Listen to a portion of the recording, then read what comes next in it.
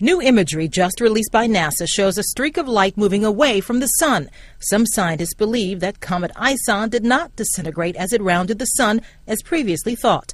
And its tail, which grew brighter Friday, suggested to some scientists that at least some of ISON remains in one piece. The European Space Agency declared ISON dead late Thursday, then backtracked, saying the comet continues to surprise.